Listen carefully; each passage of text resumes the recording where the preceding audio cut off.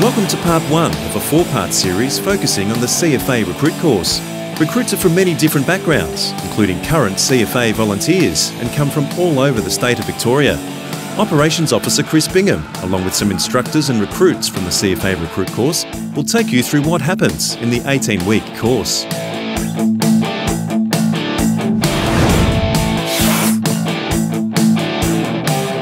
The course is set up to take people through learning an introduction to base level skills, and once they've got them mastered, then they start applying those skills in the performance of the role of a firefighter. And then finally, at the end of the course, they're operating in commensurate with how we would expect a firefighter to operate safely on the fire ground when they go to their fire station.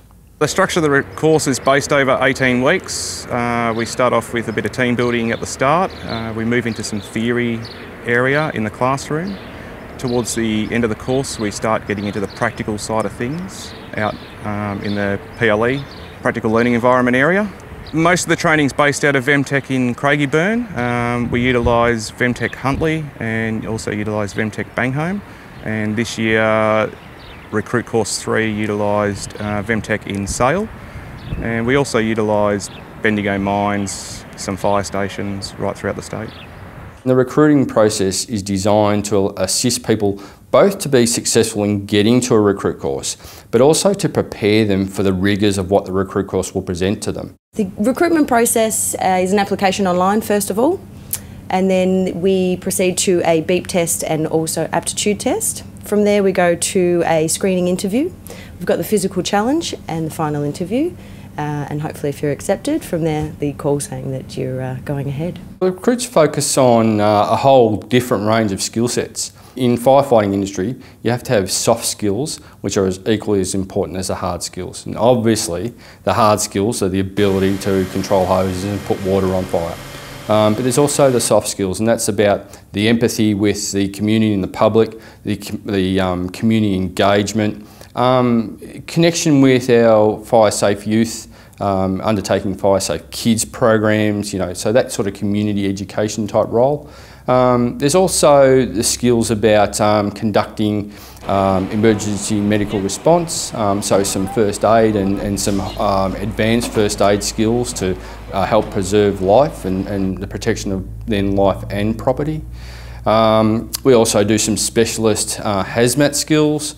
And we touch on some technical rescue skills, although it's very much an introduction at the recruit stage, which leads then further on to a more awareness and training when they graduate and go on their fire station. In the beginning, it's very much on the side of the theoretical, so you spend a lot of time inside learning all the theory of firefighting.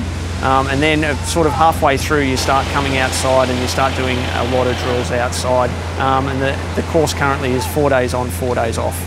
The 4 days off, 4 days on rationale has a couple of different reasons for its introduction this year.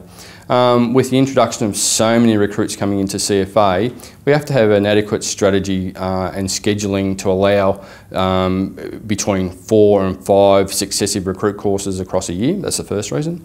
The other reason is that with this scheduling, it allows a little bit more time at home for the recruits. So obviously the 4 days in the recruit course, they get to focus on the recruit course. The 4 days home gives them more time at home with the family. The 4 on 4 off structure for me has been great. It's given me a chance to study and learn all the theory side of things, but I also have to put a lot of time into fitness, strength and cardio both. So you really need to manage your time, make sure that you save enough time for both your physical and your study, but also have a bit of balance and have a personal life in there as well.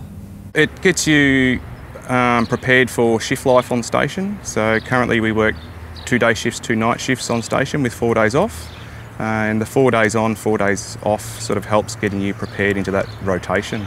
The theoretical side of the course is quite involved, and it definitely surprised me with the amount of knowledge that you need to know and just the variety of it as well. Theory is the basis of everything that we do out here and everything that you see behind me, so without doing that theory, you'd really struggle.